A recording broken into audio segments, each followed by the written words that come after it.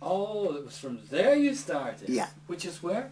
In New Delhi, grave of Mahatma Gandhi, because Mahatma Gandhi was my inspiration, and he was my sort of great visionary sort of mentor.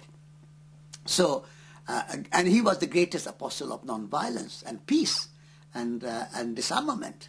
And so, symbolically, we said they will start from the grave of Gandhi.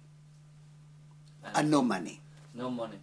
And the first country you went into was an Islamic country. Yeah. Pakistan. No, that was a very interesting experience of going into Pakistan, because many of my friends and colleagues and family members came to say goodbye on the border of India and Pakistan. And one of my friend, very, very close friend, was extremely worried. He said, "You are going to Pakistan, aren't you crazy? We are going without money, without food, walking. Pakistan is our enemy country." There were 3 wars between India and Pakistan.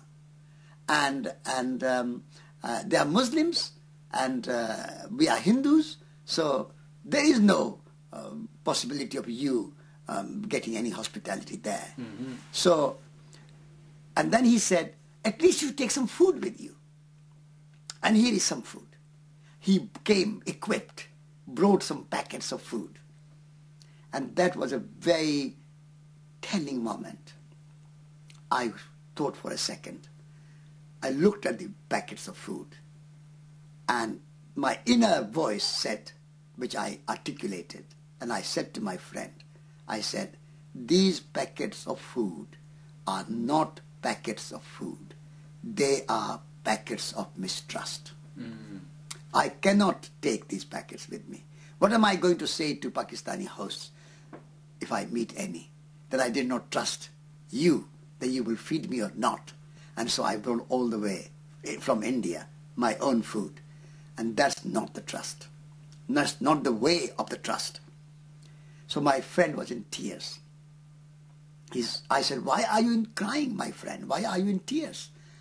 He said, "Satish, I don't know if I will ever see you again. You are going to Muslim countries, Christian countries, communist countries, capitalist countries, wilderness, mountains, forests. I don't know what will happen to you. You have no money, no food, walking. This is the worst thing one can do for your safety." So, at that time, I said that if I die on a peace pilgrimage, on making pilgrimage for peace, and I die, that is the best death that I can wish for. Mm. So if I die, I'm not worried. But I will not take money, I will not take food, because pilgrimage is pilgrimage. And dying on a pilgrimage is the best death. So I came to terms with my own death at that moment. But I was escaping from death in my childhood to become a monk. I realized here that death is welcome. Death is as good as life. And therefore we have not to be afraid of death. So I said to him, he gave me a big hug and a big embrace, and we parted company. And I entered into the border of Pakistan. And to my utter surprise, within a few moments, as soon as we put our feet onto the soil of Pakistan, I heard someone calling our names. And I was surprised, utterly.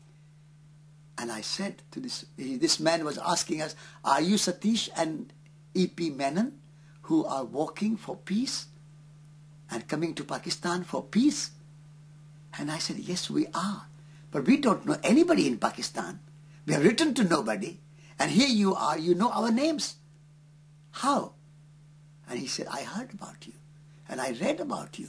And some people talked about you. I heard that 2 Indians are walking for peace and coming to Pakistan for peace." I said, "I'm for peace. All this war between India and Pakistan is complete nonsense. So I wanted to meet you. So I've been coming for you. I've been looking for you. I came yesterday. I came day before yesterday. And I was wondering whether I'll meet you and whether you have crossed the border somewhere else or what happened to you. So I'm so glad to find you."